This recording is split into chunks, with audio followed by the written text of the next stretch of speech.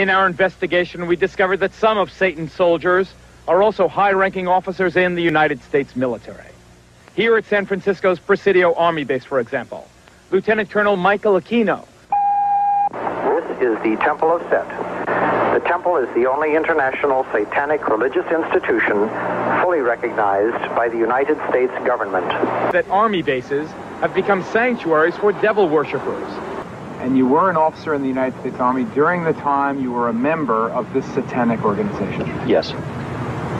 Did the authorities at the Presidio know that a satanic organization was active on their base during the time that you were a member?